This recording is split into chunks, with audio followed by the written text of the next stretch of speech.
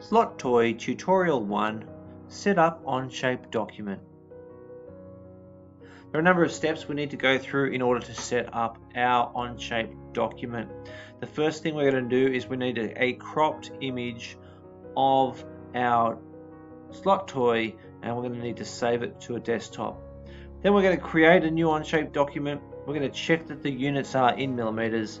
We're going to set the material thickness, and then we're going to create the trace sketch. Now we're going to open up a document called, a program called Paint, and in Paint we're going to paste the picture that was taken of our flattened slot toy. In my case, it's my little dinosaur here. I'm going to select just the area here, so I'm going to click on Select, and I'm going to click and drag out just the area that I need for my actual slot toy, nothing else, and then I'm going to click on Crop. And now I'm going to go File, Save As, PNG Picture, and I'm going to save it just to my desktop, and I'm going to call it Slot Toy and hit Save. In my case, it's going to replace what was there already. So that's my slot toy image ready to go. I can now go into OnShape. So I'm going to create a new document in OnShape, and I'm going to call it Slot Toy V1 for version 1, and click on OK. It's now going to open up, and the first thing I'm going to do is I'm going to add, and I'm going to import, and I'm going to import that picture called slot toy from the desktop. That will upload this, and it'll say it's complete. Once that's done, I can just close that notification panel down. So you can see there that there's a slot toy picture. There it is there. Going back to Part Studio now.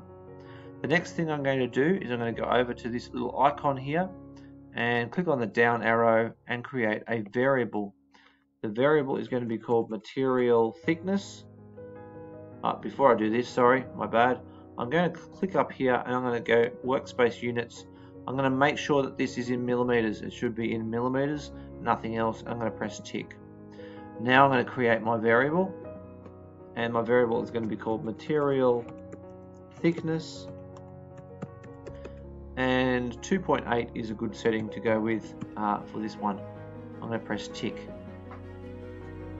So there's my material thickness at 2.8. I'm now going to create a sketch. The sketch's name is going to be the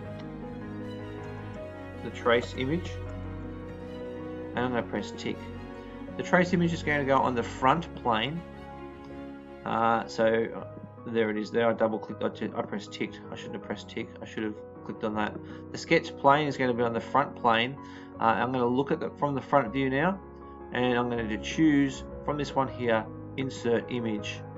I'm going to insert my slot toy, and I'm going to drag out a square as to where it's going to go.